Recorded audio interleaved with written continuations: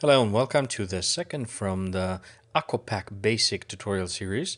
Aqua Pack, of course, is an enhancement pack for FreeForm Pro, designed by Metal, that is meant to create water environments using FreeForm Pro and water textures, animated water textures. The first tutorial I showed you how you can control the water, and I used the daylight project. In this tutorial, I'm going to use the Ocean Night project, and once you open the project, you will see the interface looks pretty familiar. Same kind of controls for the water controls layer. You have also a moon controls layer, which you can control the moon size, the moon glow intensity, and the moon glow radius. The moon glow on water is just one simple glow control that affects the whole image and mostly the highlights on the water that come from the moon. Then you will, if you unclick the shy switch, you will see all the other pre-comps that are in the main comp. One of them is the displacement map, and today we're going to look at several interesting ways in which you can play using this layer. You will see that the displacement map is created by several pre-comps and several adjustment layers and a couple of other layers, parameters from which are linked to the water controls in the main comp. Just a side note, if you would want to go in and change the way the water displacement map looks like, play with several the pre-comps here and the adjustment layers, you can do that. Make sure please that you save your comp, another version of the comp when you do that, so you will not lose all the linking through expressions of the parameters in this comp to the main comp, the water controls layers. That being said, let's go in and create, on top of all of this, a shape layer. I'm going to show you, based on a very simple technique, how you can affect the water. Let's say you would want to bring in a boat, a 3D object through Zaxworks, Invigorated Pro, or create some sort of boat-like shape in Shapeshifter or even FreeForm Pro, and you want that to interact with the water. In order to do that, you would have to create an animated shape over the texture of the displacement map in here that would interact with the rest of the displacement map and create the impression that an object is going through water, is splitting the water, and it's affecting the water in this way. Obviously, this can be a lot more complex than what I'm going to do today. Today, I'm just going to give you the basic principle of it. I'll create a simple, very simple shape. It's a V-like shape. And I'm going to let it have the color white, 100%. I am going to apply several filters to it. One, I'm going to apply some fractal noise, and for the fractal type I'm going to use a subscale. Then I will bump up the brightness and lower the contrast, and you will see how that affects the way the displacement map works. What I'm going to do, just so you can see side by side how this affects the displacement map, is I'm going to move this towards the front. I just move my anchor point to the top of the V, and I'm going to lock my main comp, and I'm going to go under the hood, double click on the displacement map. This will open another comp window, and drag this to the side so I can have two comp windows side by side. One, the one that is locked, which shows me the main comp, and then the second one, which shows me the displacement map. And if I go, since I have an animation here already, I know that if I go at about 8 seconds, I can see closer to this area of the displacement map, and here it is. This is my newly created displacement. Obviously, it's a little too much, so what I can do now is I'm just going to move it a little more this way so we can see it better. What I'm going to do is I'm going to change some of the parameters in here. I'll bring the contrast down and the brightness down, and you will see immediately this is how my map is affected. And I will do that even more.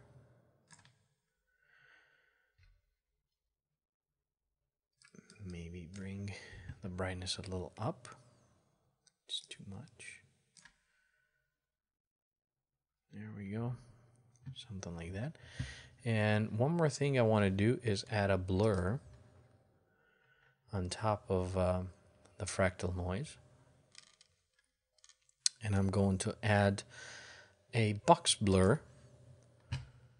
I'm going to use 3 iterations and a blur of 3. And this will smooth out my shape. Now I can see if I want to heighten the contrast just to give a little more randomness to the shape. There we go. I kind of like this. Now what I want to do is I want to animate this to simulate the boat coming from far away towards the camera. So I'm going to go to my first frame and set up a key frame in my shape, transform, and position. I'm going to position this up here. Just going to rotate it a little more towards me. And change my anchor point to the tip of the V shape. And then I'm going to set up a keyframe for the position here, then go at about 8 seconds and animate my whole shape, make it come towards the camera, and there it is. Whoops.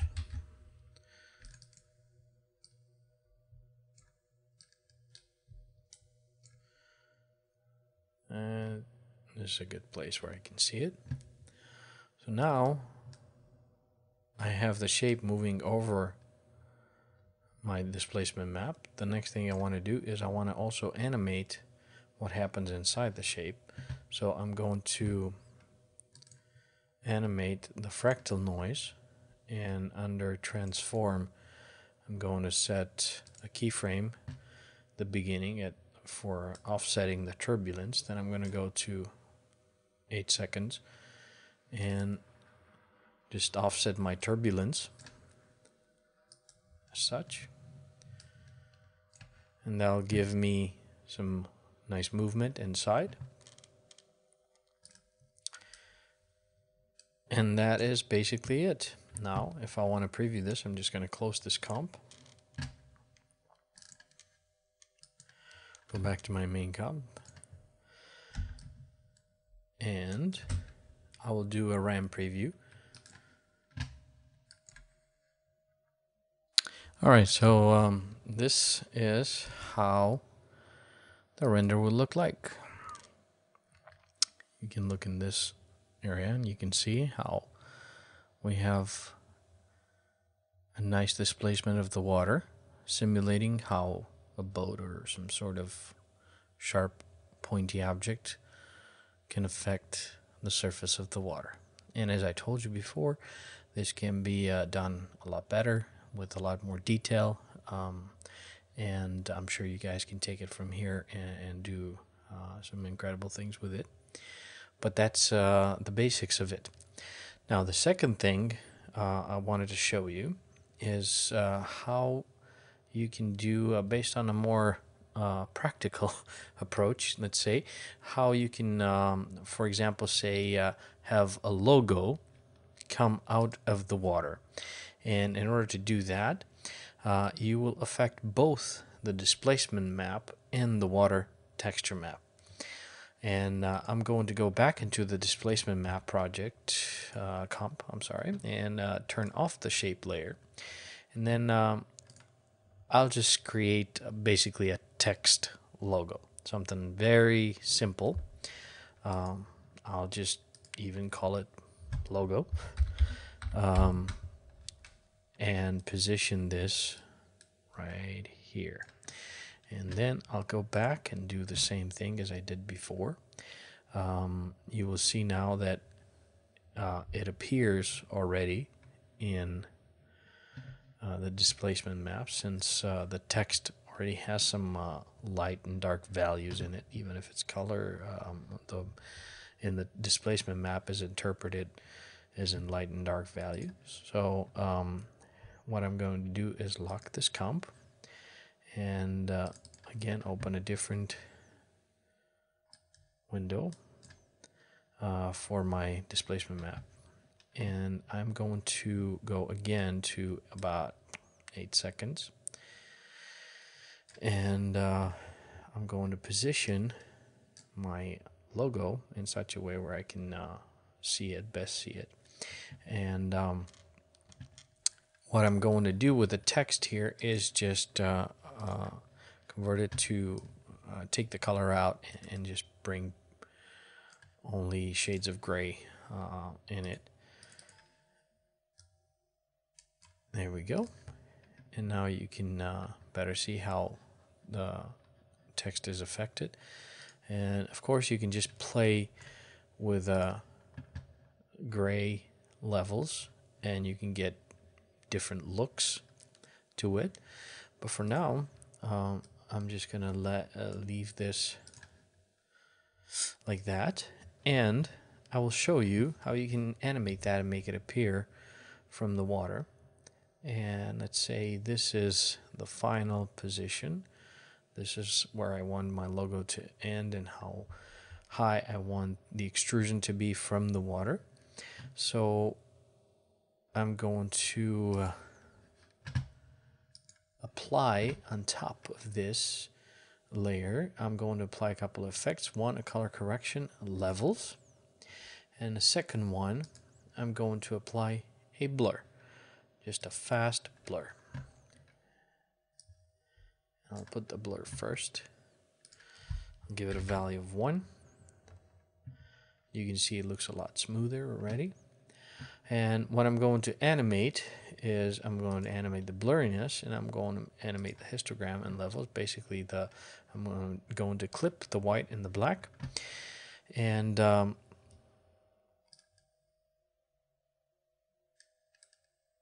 I will create, actually I'll just move the keyframes that I've created at about 6 or even 7, almost 7 seconds. There we go, 6:24. And then I'll animate this from the beginning. I'll just bring this back here a few frames back so you can better see what happens. Is if I take the blurriness to 20, let's say, this looks a lot more organic, just like the logo starting to form from the water. And if I just play with the levels and clip the white, clip the black, that'll obviously lower the extrusion, and the logo seems like it's just starting to come out of the water. So combining these two should be able to create a interesting way of making the logo come out of the water. And I'm going to move these two keyframes in the beginning. And then another thing that I'll do is I will copy this layer.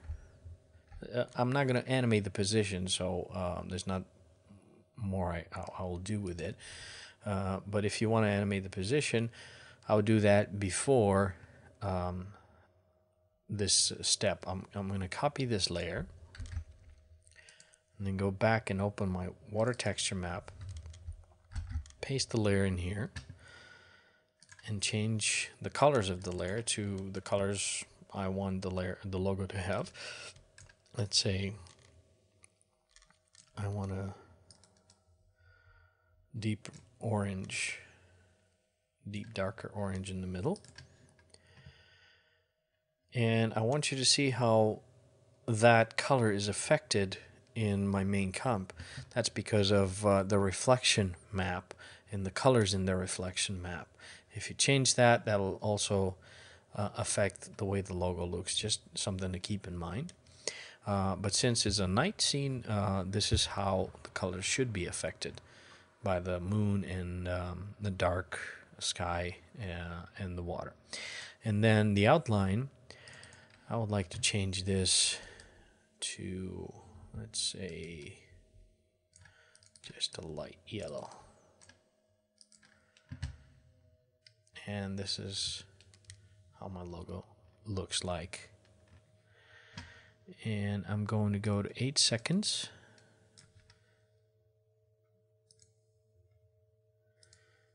And actually go back a few frames from here and set the opacity here to 100. I'm going to get rid of the fast blur and the levels because I don't need these in this comp, and go back to about 7 and bring the opacity down to 0 because I just want the texture to come just towards the very end of my animation. And that's pretty much it.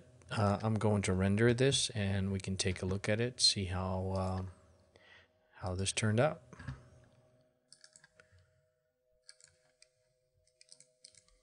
Alright, let's see how this is going to look like. You can see how it's starting to appear out of the water, really nice and smooth, and then the texture comes towards the very end. I hope this has been a useful tutorial and you guys have great ideas after seeing this, and can't wait to hear from you how your projects will turn out using these techniques and FreeForm Pro together with the Aqua pack. Thanks for watching, and obviously look out for the third tutorial in the Aqua pack basic series for FreeForm Pro. This is Tutor Ted Gillescu signing out.